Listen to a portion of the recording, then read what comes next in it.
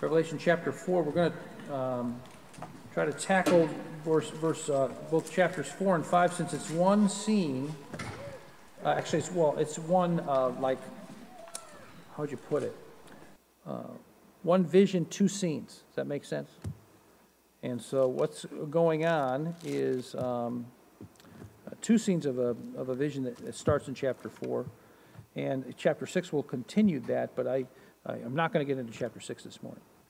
So let's remember the key verse before we have a word of prayer that really opens up the book of Revelation. Chapter 1, verse 19, where John is told by Christ, "Write the things which you have seen, the things which are, and the things which will take place after this." Okay, now that really, then the big picture of Revelation is the things which you have seen. That was the vision of chapter 1. All right, the things which are is chapters 2 and 3. We covered them with the messages to the 7 churches. And then the things which will take place after this is the rest of the book. And that's where we're just jumping into now. Okay, so that's where we're headed. Why we know that is because of Revelation 4, verse 1, the first verse we're going to read, which says, "After this I looked, and behold, a door standing open in heaven. And the first voice was, which I heard was like a trumpet speaking." Let me put it up so you can see it. "A trumpet speaking with me, saying, 'Come up here, and I will show you things which must take place after this.'" That's why we know this is the futuristic part of the book. This is where it begins. So exactly what Jesus said in the outline of the book in chapter 1, verse 19. We're jumping into that third section. And so before we get started, let's have a word of prayer. Father, we thank you as we look into the future starting this week and trying to understand. Lord, again, this is some outlines of what is coming, not the whole picture. We know that. But we pray that you'd give us understanding of your word and open our minds that we might see it and see what you have for us in these 2 chapters, because there's a very important conclusion that we need to come to. And so we ask for your help, Father, that your Spirit would be our teacher, that you help me to be clear, that your word might be understood. We pray in Jesus' name. Amen. So if you're going to break down this prophetic section from chapter 4 to chapter 22, let me just give you again 3 different sections. Chapter 4 and 5 is dealing with the scene in God's throne room, and the question that really is coming out of this is, why is God going to take back the world? Because he's going to. Why is he going to do that? And you're going to see 2 reasons in chapter 4 and chapter 5 as to why he's going to do that. That's what we're going to focus on today. Then the Great Tribulation is really chapters 6 through 19. And so we're going to deal with that. It'll take some time. That's a bulk of the book. That's a 7-year period.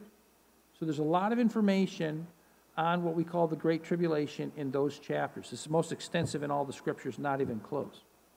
And then in the last 3 chapters, 20 to 22, we see the millennium, the final judgments, the eternal state, which is answering the question, what happens after God takes the world back? What happens then? And so that's really why the Revelation is the capstone of the Scriptures. So this is where we're at, okay, chapters 4 and 5. And we're jumping in then to scene 1 of this vision, which is chapter 4. And we've noticed, first of all, this open door. Let's go ahead and I'll read it here, chapter 4, verse 1. "After this I looked, and behold, a door was opened in heaven. And the first voice which I heard was as it were a trumpet talking with me, which said, 'Come up hither, and I will show thee things which must be hereafter,'" which is exactly the same wording as the end of chapter 1, verse 19, when Jesus said, "John, write the things you've seen, the things that are, the things which now are going to be hereafter." Okay, so you'll notice this call to come up. And so my question to you is, come up where? Where's it going? Yeah, he's going to be caught up to the throne of God, and that's, if you're thinking heaven, I'm thinking the same thing. And I think you'll see this becomes obvious as we keep going through the passage. What's the purpose of him coming up?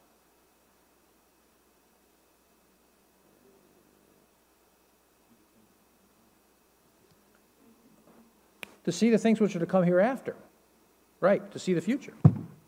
You got it. It's a prophetical part of the book. Okay, so we're jumping in that. Now, I want you to also notice now the throne and his occupant. Okay? So we're at verse 1. Verse 2, we're going to just walk through these two chapters. We're going to think it through. Immediately I was in the Spirit, and behold, a throne was set in heaven, and one sat on the throne.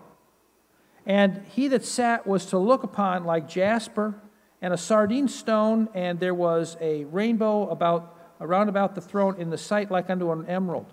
And there's some detail there. I'm just not going to cover that. We get lost in the weeds, unfortunately, if we're going to do these two chapters. So my question is, who do you think is seated on the throne?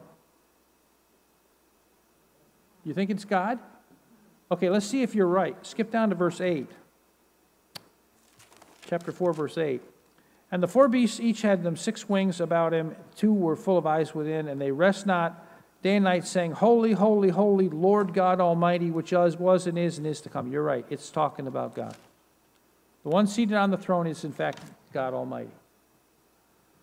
Okay, so we've seen that. Now let's also talk about, there's 24 elders. Let's go to verse 4.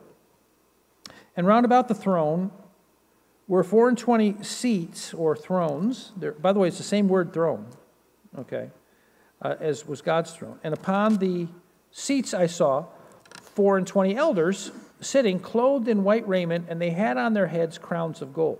Now, these 24 elders, the question is, who are they?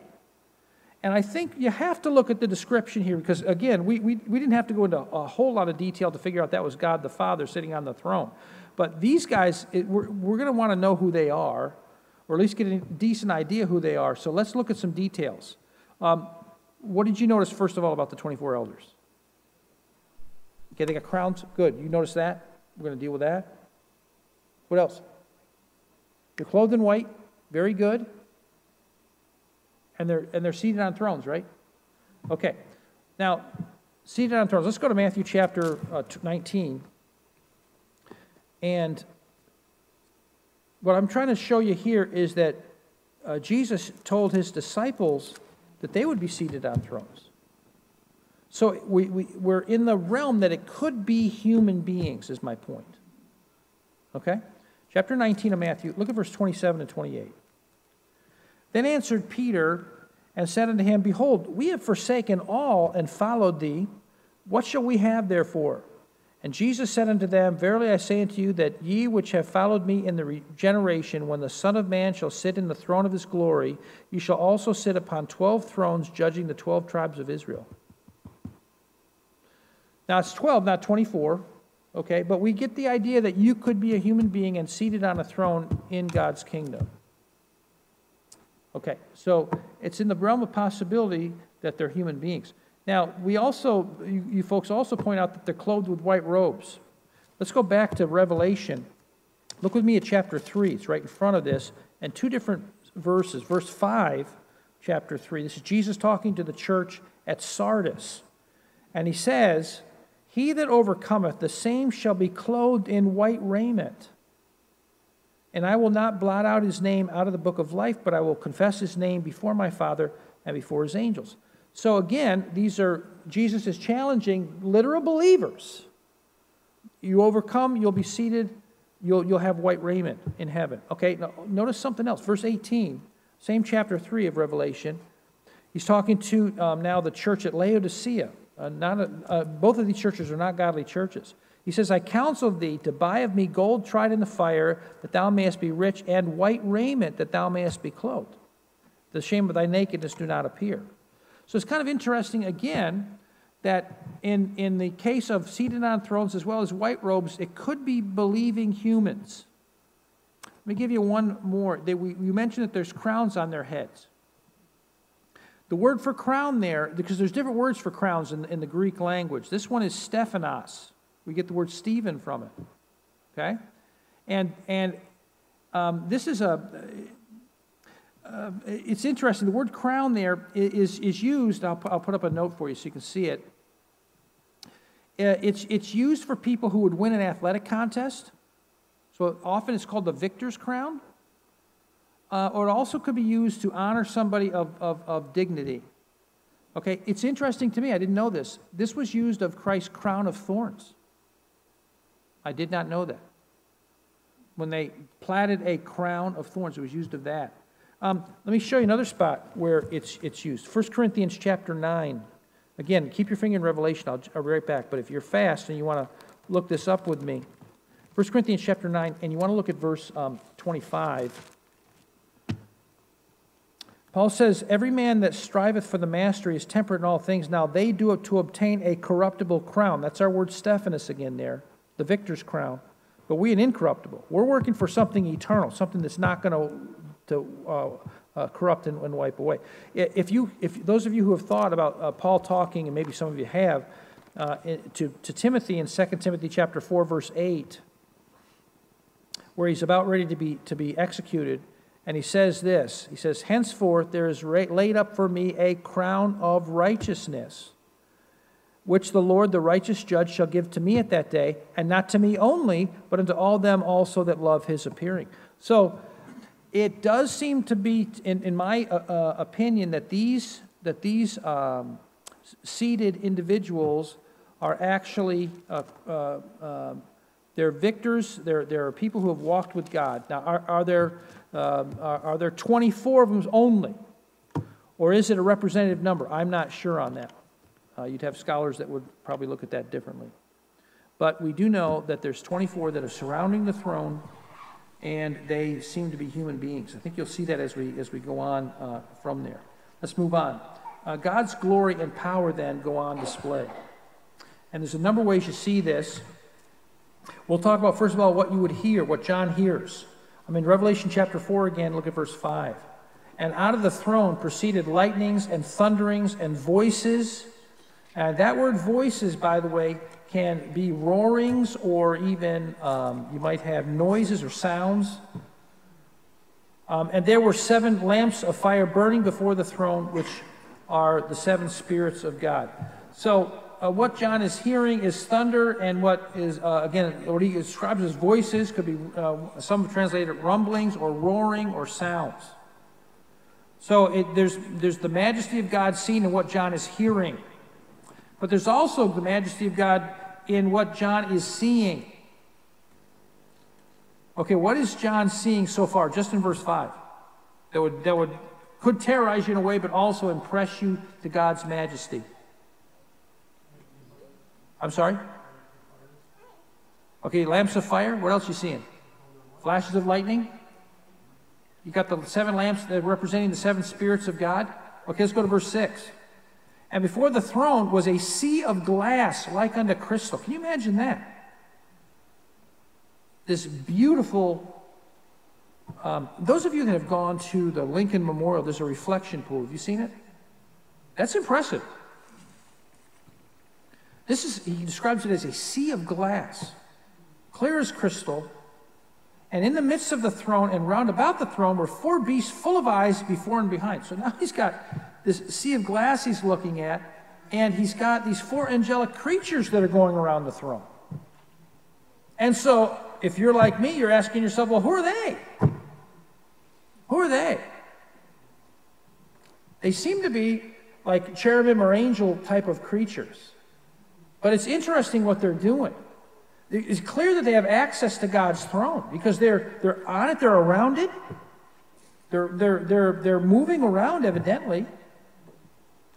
They're full of eyes. What do you think that symbolizes? Full of eyes. Yeah, knowledge, right. Knowledge. Being able to see, look around. Okay. They had each of them a different likeness. Let's keep reading. Verse 7. And the first beast was like a lion. The second beast like a calf. The third beast had a face like a man. And the fourth beast was like a flying eagle. By the way, did that show up elsewhere? Hunter's thinking yes. You'd be correct on that. Yeah, there's a vision in Ezekiel chapter 1 and verse 10, and it's more to that, but that specific verse mentions. But what was there was one creature with 4 different faces on it. These seem to be individual creatures now. I'll give you a thought on that. Lion representing the royalty. I think these are all representative of Christ's nature, by the way. The royalty, the calf representing his service, sacrificial animal, the man representing his humanity, the eagle representing his deity. They have different likenesses, okay? And they're all, notice they've also got 6 wings about them, very similar to the description in Isaiah chapter 6, verses 1 to 3 of cherubim. Or I think it was seraphim there. I think it was seraphim, a type of angelic creature. But I'm going to read again. Verse 8, and the 4 beasts which had each of them 6 wings about him, and they were full of eyes within, and they rest not day and night, saying, Holy, holy, holy, Lord God Almighty, which was and is to come.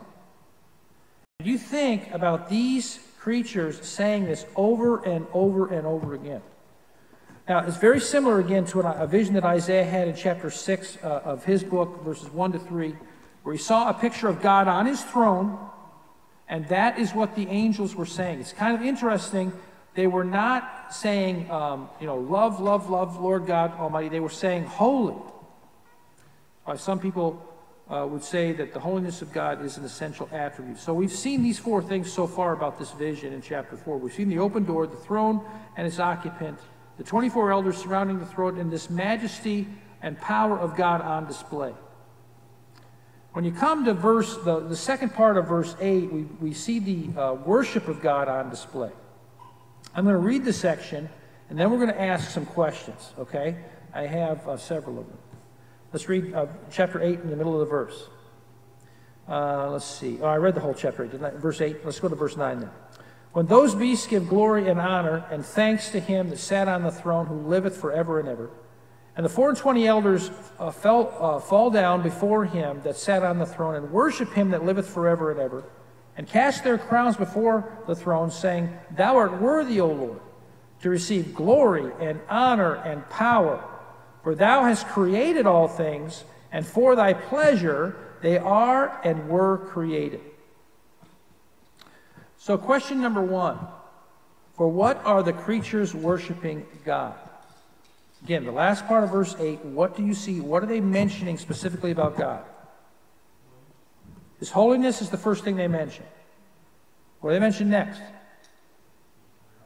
By the way, if you missed Josh's class this morning on Sunday school about the attributes of God, he was dealing with some of this stuff.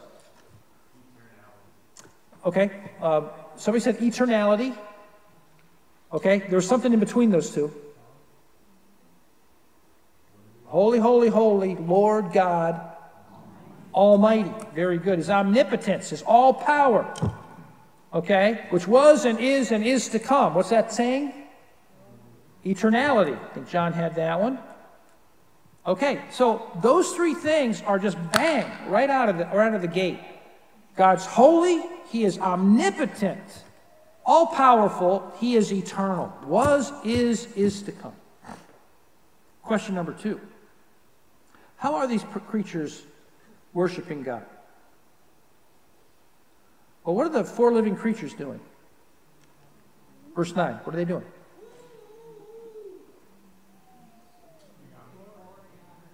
Right, very good, Karen. They're giving glory and honor and thanks to God. You got it. Verse 9 is glory, honor, thanks. Do we do that? That's what we ought to be doing. We ought to be praising God. Now, how about the 24 elders? What are they doing? Yeah, they fell down before God. What is that showing? Humility, reverence. God deserves our humility. He deserves our reverence. What else are they doing? They're casting their Stephanos, their victor's crowns in front of him. What is that showing? Yeah, you did it, God. I don't deserve that crown. You gave me the ability, you gave me the opportunity, you gave me the life to do this. You deserve this crown. They're giving their crowns back to God. And I think that's one of the great blessings of remember, Paul's talking about the victor's crown is laid up not just for him, but for all those that love his appearing. He's talking about walking with God, that hopefully you'll have something to give the Lord. I think these guys are representing us in that. I got a third question for you. For what are the 24 elders worshiping God? What are they? What's the reasons that they're giving for worshiping God? Well, let's look at verse 11 again. Thou art worthy, O Lord, to receive glory, honor, and power. Okay? So they're praising God for his worthiness to receive these things. And what's the zinger here at the end of the thing? That's it. Everything exists. Where he says, put it to you, for thou hast created all things, and for thy pleasure, or your will, by your will, they are. That means they exist and were created. The idea, everything exists because God chose to create it, including ourselves. That's what they're saying. I have a fourth question. Is God's creation, as it now stands, giving him the praise and honor he deserves? The answer is a resounding no.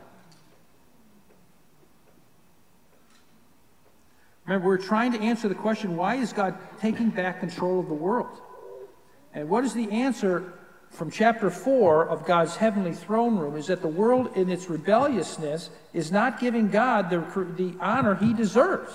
And since God has every right then to take back the world, since he created it.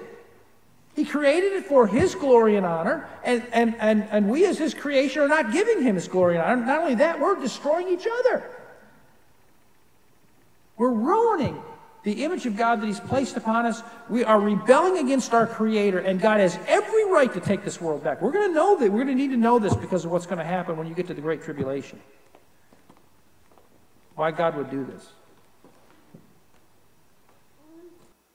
Well, that brings us to chapter 5, scene number 2.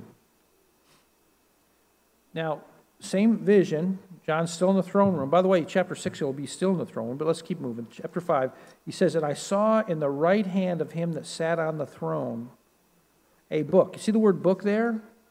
Many translate that scroll. That's what it is. It's a scroll. Written within and on the backside, sealed with 7 seals. Okay, now this scroll is pretty important. So let's ask some questions about it. In the description of the scroll, the question really becomes, first of all, what does this scroll represent?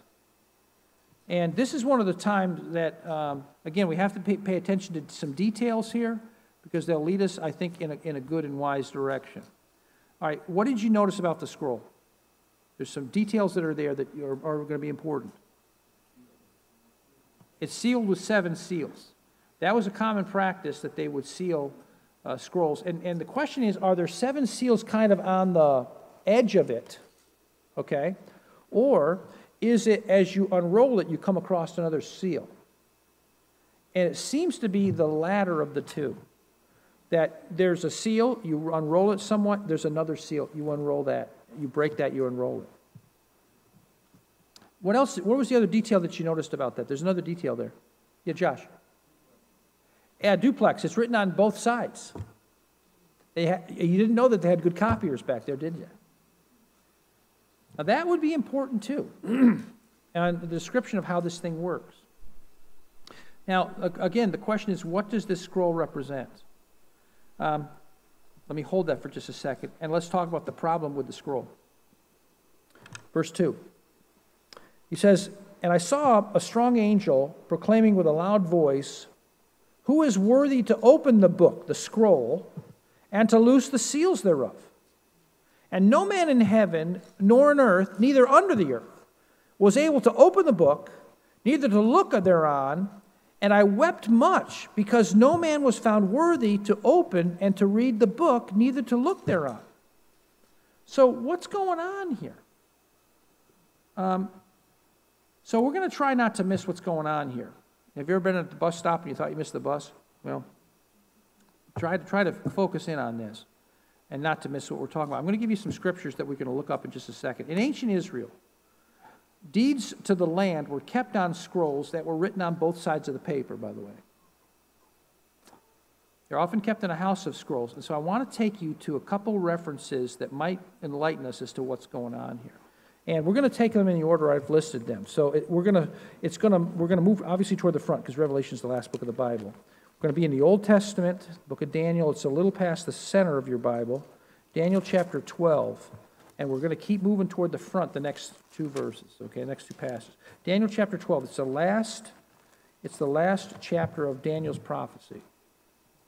By the way, when I was in college, when we're studying prophecy, we studied Daniel and Revelation together.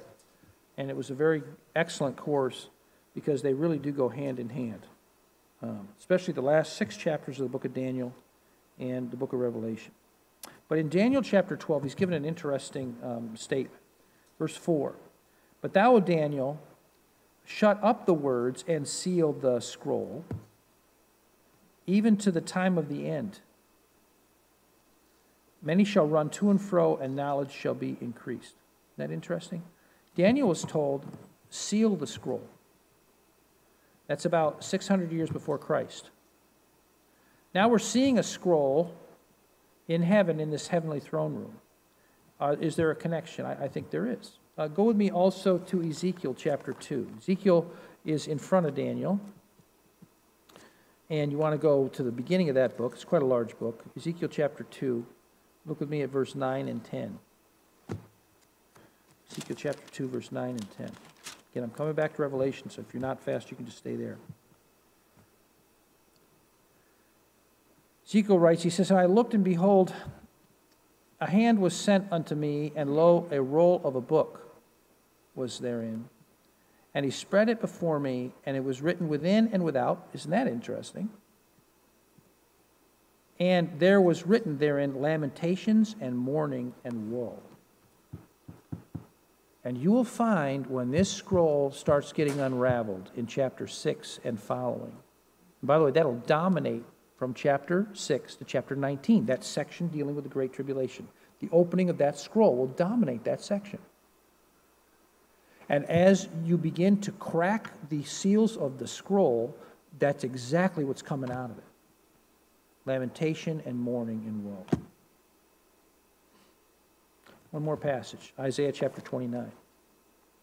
Why this is significant is Isaiah is pointing out a common problem with the opening of a scroll that is, I think, going to help us as we go back to Revelation again. It's Isaiah chapter 29, and you want to look at verse 10. Actually, let me find the right. At verse 11, I'm sorry. He says, "In the vision of all is become unto you as words of a book." Do you have a note there? Scroll. "That is sealed, which men deliver to one that is learned, saying, Read this, I pray thee. And he saith, I cannot, for it is sealed." Somebody who is learned, is educated, they can read, and they would understand in that culture, you have to have the permission, you have to have the ability to open this scroll. Now, in the next verse, they went to somebody who couldn't read, and they said, "Well, why don't you open it? Maybe you would do it," when the other guy who's educated enough knows he shouldn't. And the other guy says, "Well, I can't read it if I opened it." So it was kind of a done deal that they couldn't answer. But there are qualifications. What I want you to understand, there are qualifications for opening certain scrolls. Educated people understood that. So when the angel cries out in Revelation chapter 5, and he says, "Who is worthy to open the scroll, to loose the seals?" And when John says, there wasn't anybody worthy, what's going on here? There's something in connection with this. One must be qualified to redeem a property before he was permitted to open the title deed. Now, that's what I have been told, and I believe that would be correct. Let me give you a couple things that go along with this. You have to be from the right family. Are you familiar with the situation in Ruth?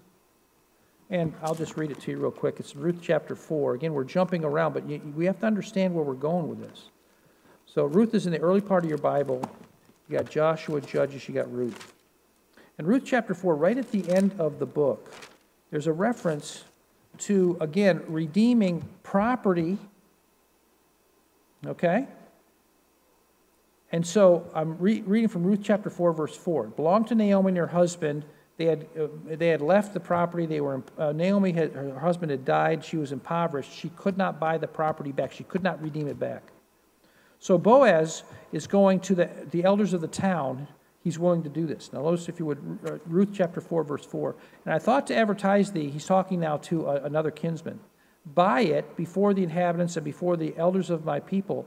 If thou wilt redeem it, redeem it. But if not, if thou wilt not redeem it, then tell me that I may know.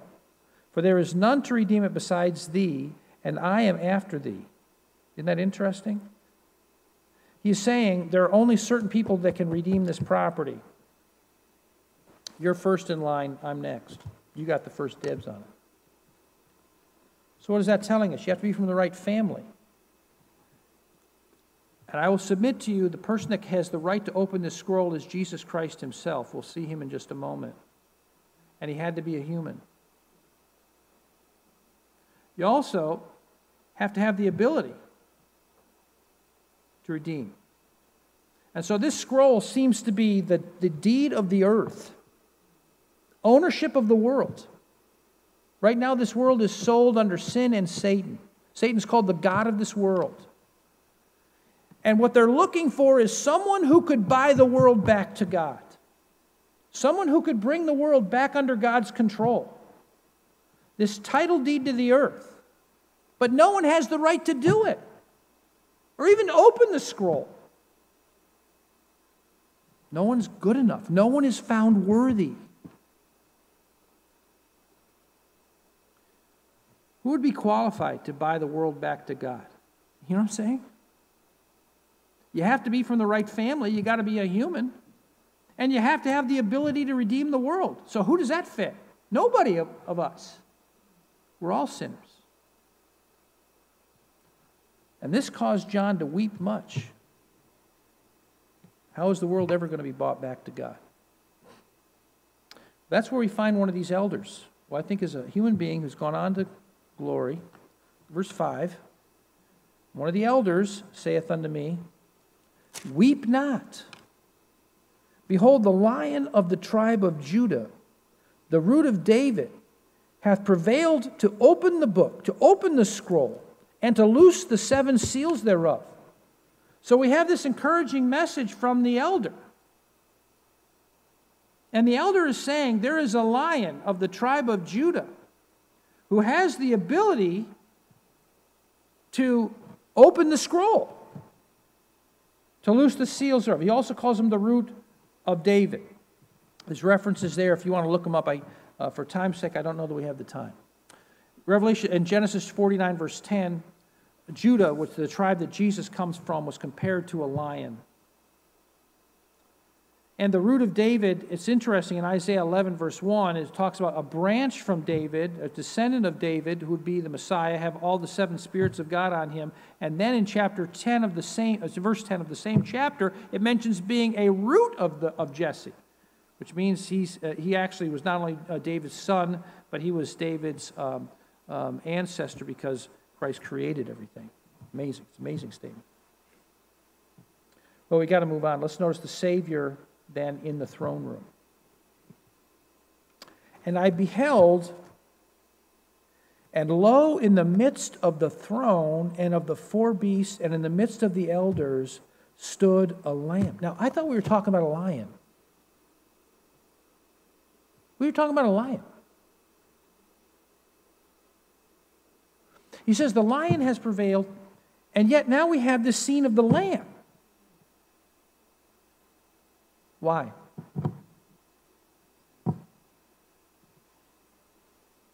Why the switch? Because this is a big switch. From a lamb to a lion. Now, Lori, what are you thinking?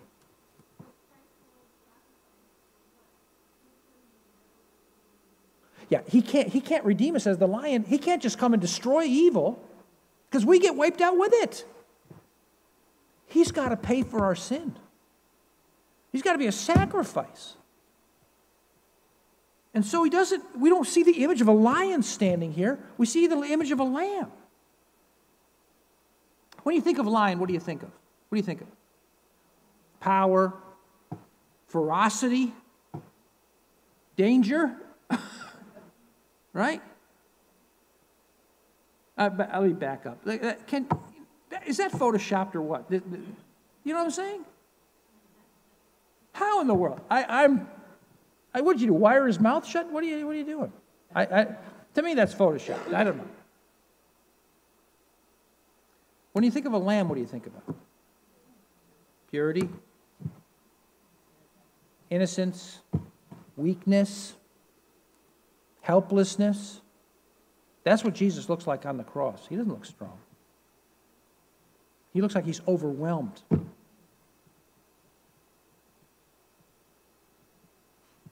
I beheld in the midst of the throne and of the four beasts, I'm in verse 6 again.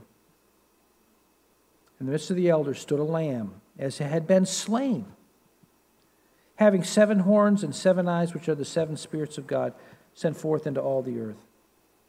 And he came and took the book, or the scroll, out of the right hand of him that sat on the throne. So this Savior redeems as a slaughtered lamb. He's a lamb as it had been slain, slaughtered. In the throne room, notice his appearance. He looks like a slain lamb. He's got 7 horns and 7 eyes. These are representing the 7 spirits of God. What is the one action that he does? What does he do? He takes the scroll. He takes the scroll. And that leads to worship in the throne room. But they're going to worship on a different note. Remember chapter 1? We're worshiping God because we exist. He's our creator. We exist because he chose to make us and everything around us. This is a little different worship scene. It's worship to the Lamb now. Notice, let's keep going. We're in verse, where we leave off? Verse 8. And when he had taken the book, the 4 beasts and the 24 elders fell down before the Lamb, having every one of them harps and golden vials full of odors, which are the prayers of the saints. So the first part of this worship scene is prayer, represented by the odors or the fragrances that are going up. Prayer is a part of this worship. What do you notice next? Verse 9. And they sung a new song. So what are we noticing now? Singing. It's a part of this worship. They sung a new song saying, Thou art worthy. No one else was. Thou art worthy to take the book, the scroll, and to open the seals thereof. Why? Because thou wast slain and hast redeemed us to God by thy blood out of every tongue and people, kindred and tongue and people and nation. So the content of their worship, what are they going to worship the Lord over? It starts in the middle of verse 9. First of all, he has done what? What's he done? He's redeemed us. What does it mean to redeem us? He's bought us back. We sold ourselves under sin. We've rebelled against God. That's you, that's me. Every one of us have. And the Lamb has died in our place for our sins so that we could be saved. If he came back to just destroy everything, we'd all be wiped out.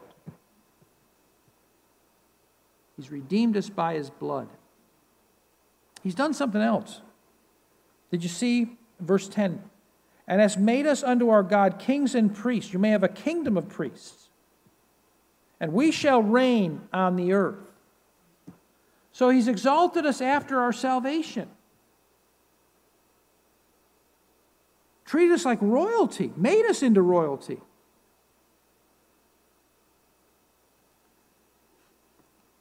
And I beheld and I heard the voice of many angels round about the throne, and the beasts and the elders, and the number of them was 10,000 times 10,000 and thousands of thousands. Which is why the 24 elders may just be representatives of the church at large. That's what many scholars would believe. They may or may not be right, I don't know.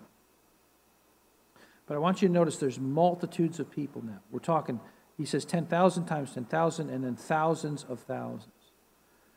If you've ever had a chance, as I have been blessed with, to be in a choir, a large choir, where you got several hundred people, and to sing praises to God, I'm telling you, it sends the chills up your spine. If you've been in a large crowd where they've singing to God in unison, I'm not saying with parts, etc., but the idea is they're singing together to the glory of God and singing with their hearts. It is moving. And so now we see these multitudes of people. By the way, the book of Revelation is full of worship scenes.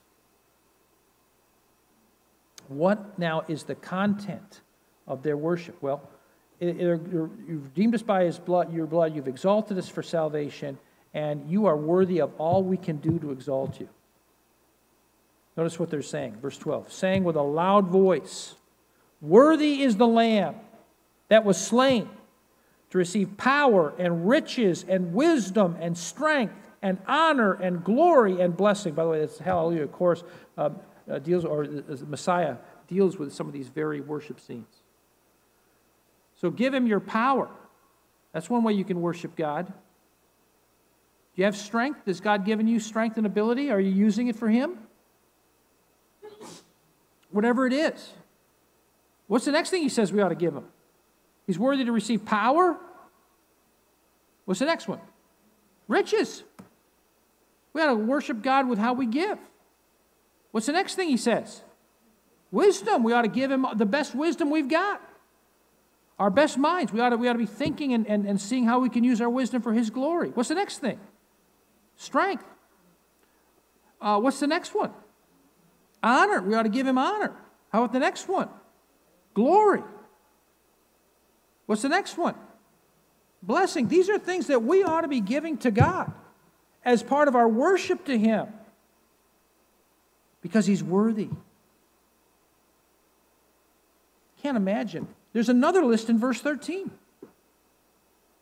It's not as long, but it's tremendously powerful. Every creature, notice this, every creature which is in heaven and on earth and under the earth. By the way, does that ring like Philippians chapter 2 to you?